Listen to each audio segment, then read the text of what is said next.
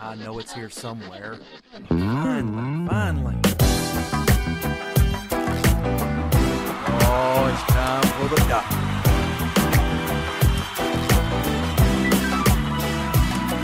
You're listening to Dr. Bill, the computer curmudgeon.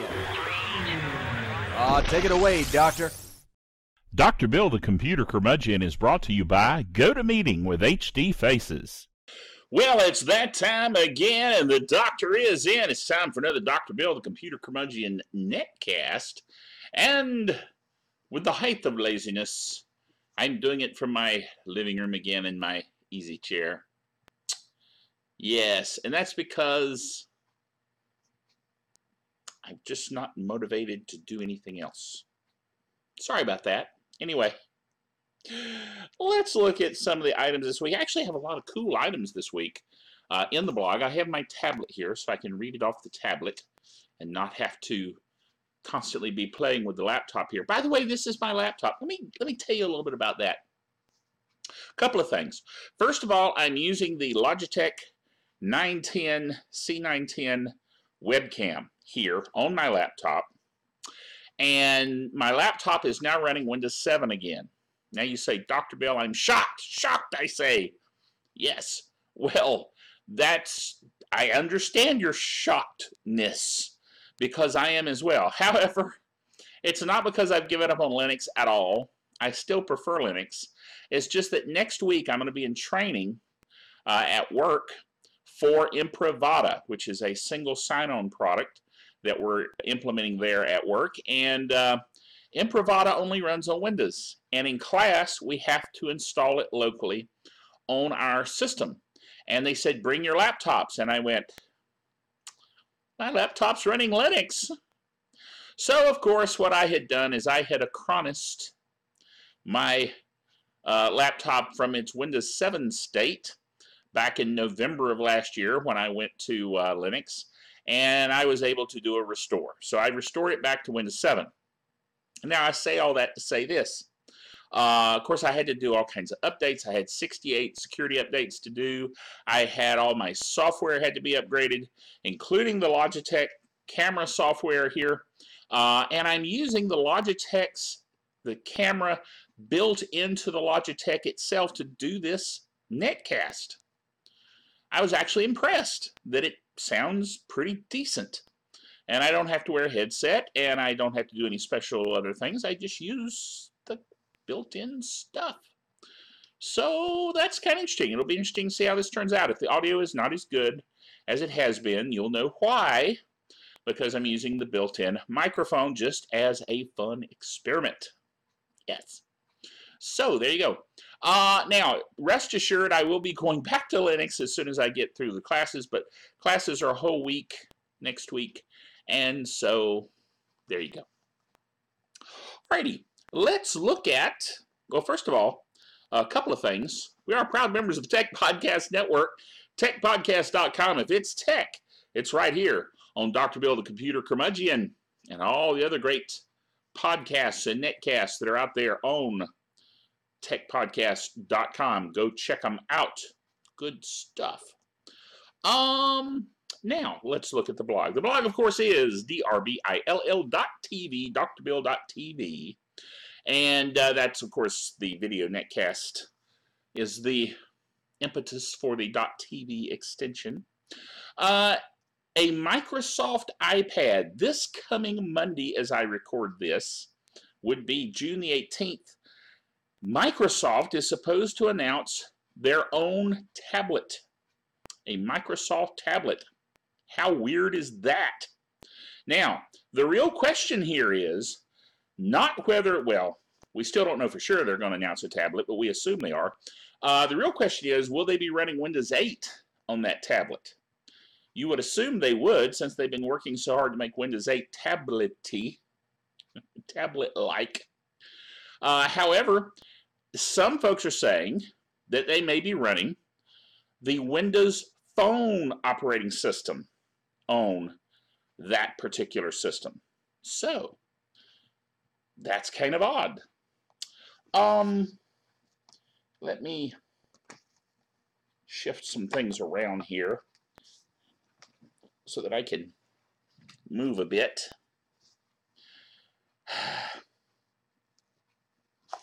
I was at a very odd and uncomfortable place there, so I had to shift around. So I'm sorry for rocking your world. Yes. Okay. You know how you get that kind of crick? Sometimes you got to do something to move. Well, there you go. So anyway, a Microsoft iPad. And they're saying it might be running Windows Phone interface. I find that odd. But then I find most things that Microsoft does odd. So, anyway, we'll see. They're going to talk about that on Monday. So we'll find out after Monday, won't we? Yes. Now, speaking of work, I was talking about work earlier. One of our vendors that we work with through the place that I work is Varro, V-A-R-R-O-W. And Varro is a virtualization, cloud computing, Citrix, EMC. They do a whole lot of high-tech stuff, basically. And the single sign-on project that we're working toward, that I'm doing the training on next week, is mostly through Varro. So Varro basically invited me to Yammer some time ago, and I signed up to Yammer quite a while back. And it's a kind of a, think of it as Facebook for business. It's kind of a social networking site for businesses. So I am a member of Yammer. If you want to call it membership, I don't know if it's a membership exactly. I have an account there. Well, it turns out one of the items this week is that the business social site Yammer is being sold to Microsoft for $1.2 billion, billion with a B. Wow. So anyway, Microsoft's buying a lot of interesting things here lately, and I think it's because they want to get into the business social market, and I'm kind of wondering how that's all going to tie in with Windows 8. I think they have a plot they're scheming on there, perhaps. Also, talking about Linux a while ago. Dude, Skype for Linux is no longer beta. It has been beta forever. And it works, fairly well. I've used it, at work when I was, had Linux on my laptop and I was running it there. But they have now gone out of beta. The light is shifting. I think we're getting clouds that are floating by out there, and it's darkening everything up. It's very ominous. Everything just went ooh and darkened. I mean, it's like a few minutes after noon. I think the cloud is passing and starting to brighten back up again. You're going, he's giving me a blow-to-blow report on clouds. Clouds. Cloud computing, right? No. Real clouds. Fluffy ones. That apparently are blocking the light. Anyway, Skype for Linux is no longer beta. Yes. According to the Skype for Linux blog on the Skype site, they have now not only gone to beta, but they've gone to version 4 Skype. And they have new conversations view. They have a brand new call view. They have call quality that's better. They worked on improving the video call quality and extended support for even more cameras. Dude, all kinds of cool stuff. So neat. Next item here. This is cool. Vizio. Vizio makes HD TVs, okay? Among other things. But they're best known for their HD TVs and the fact that the HD TVs have really high quality for less money. So they got to thinking to themselves, what if we design some computers that were really high quality for less money? Yes. And so they did, but they also did something else really cool. And I'll put it up here in the corner of the screen. And that is the cool looking computers that they have. Dude, These are awesome. They're very high-tech, cosmic-looking computers, and they're fairly inexpensive to be as cool-looking as they are. So, man. But anyway, $900 to $1,100 respectively, which is still a lot of money, but they're awesome looking. I mean, you would not go wrong in terms of coolness factor by going with these computers. Whoa! Yes, Geek Software of the Week. Geek Software of the Week. You know, that thing just gets annoying sometimes. Portable Start Menu is our Geek Software of the Week this week. Portable Start Menu is a system by which you can have your USB portable applications, the applications you have running off your USB stick, you can have its own menu system with this software so that you can quickly access those applications. Pretty cool stuff. You can organize and launch applications via the tray menu. You can close running applications on USB sticks automatically. Check out if applications have changed before execution, etc. Cool. So check it out. Portable Start Menu. All right.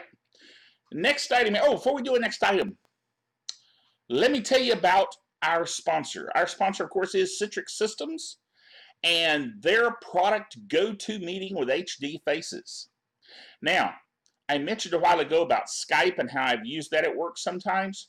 A lot of times they have these phone-in things, and I'll use Skype to talk to the folks on the phone that when they're doing phone, meetings. But think about having a meeting where you've got your HD webcam, just like I do here. This is an HD webcam, a Logitech C910, and use the microphone built into the webcam, just like I'm using right now, but do this as a conference, as a meeting. That's what's so great about GoToMeeting, is you can actually see each other, you can talk, you can show your desktop, you can show images, and you can collaborate with one another. And the great thing about GoToMeeting is we've got a special offer that's available to you that if you go to their website, gotomeeting.com, and you click in their little, field there and type in the code word podcast, just like the lower third here says, then you can get 30 days free trial on GoToMeeting. Awesome.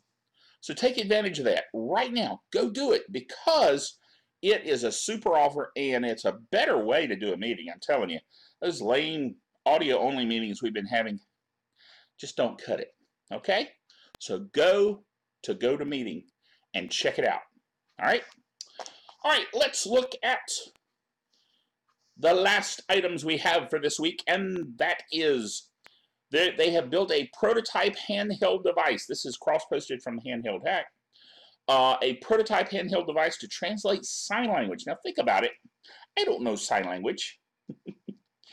And if you didn't know sign language, how are you going to talk to somebody that knows sign language, that has to use sign language? Well, this device is handheld, and you can point it to the person doing the sign language, and it will speak to you, the device will, what it is they're saying with their sign language. And if you turn it around and use the camera that's built in, you can, I'm sorry, that's the way you would normally use it, to speak to someone, but then you can speak into it and it will have a screen that shows the person the signs where, if they don't have to read your lips, dude, it's like a translator for signing. That's awesome. So, I've been fascinated by sign language for a long time. I don't know how to do it myself, but I'm amazed at people that, their fingers are just flying and they're talking to each other. And that's the one thing I wonder about with the handheld device. Is it going to be able to keep up with somebody that's really, really excited doing sign language? Don't know, but it's cool. So a bunch of students designed it, and it's a really neat prototype device. So check it out. Got a link in the article here. And then the last item for this week, this one bugs me, is iTunes dumping podcasts. See, iTunes, I'll set this down over here. iTunes has been carrying podcasts for a very, very long time. And I got to admit, most of the people that watch this show are getting it off iTunes. They could get it directly from our RSS feed. They could get it off of Blueberry. They could get it off of, obviously, Tech Podcast Network, because we're a member of Tech Podcast. They could get it in any number of places, but most people are getting shows off of iTunes. Of course, we have our YouTube channel. But I'm telling you, if iTunes bans podcasts, and they're not saying they're going to ban them. What they're saying they're going to do is they're going to take them out of the normal iTunes and put them somewhere else.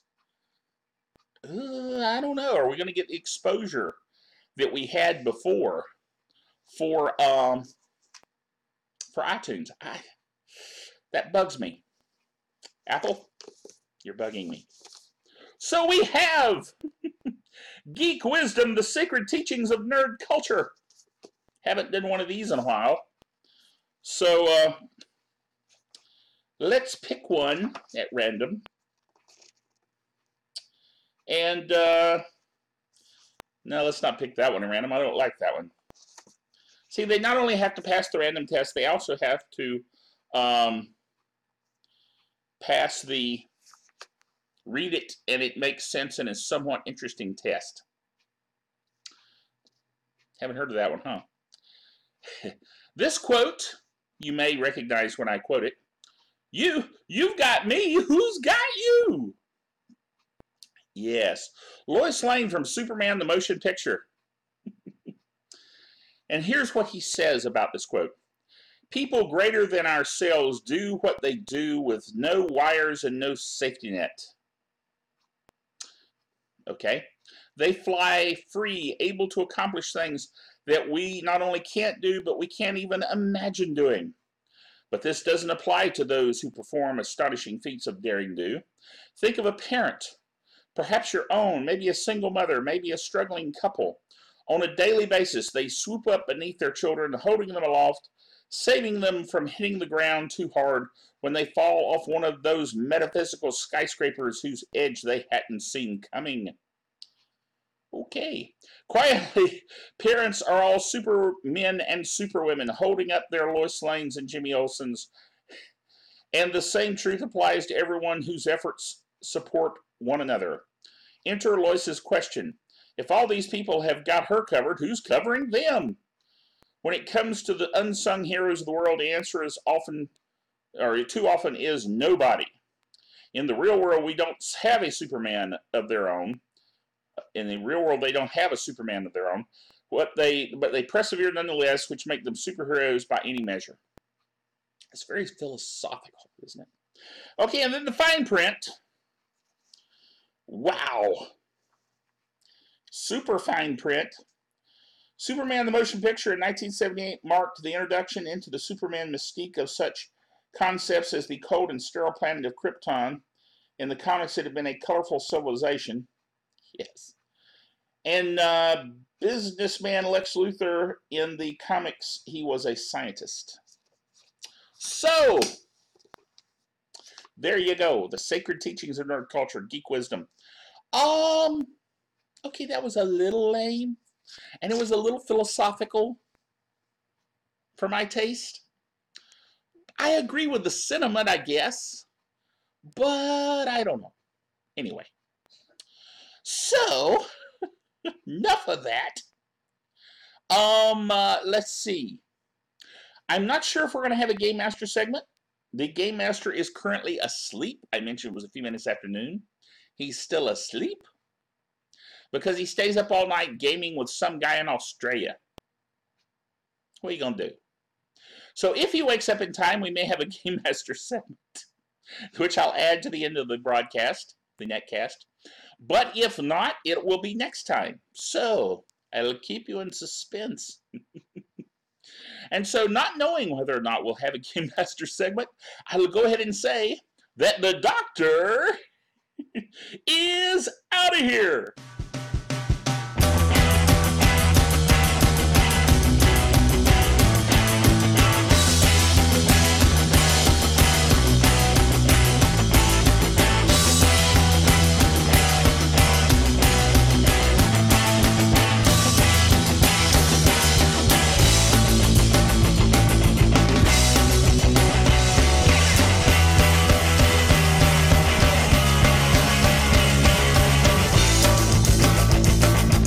Dr. Bill, the Computer Curmudgeon, is a production of drbillbailey.net with all the honors, rights, and privileges thereunto appertaining.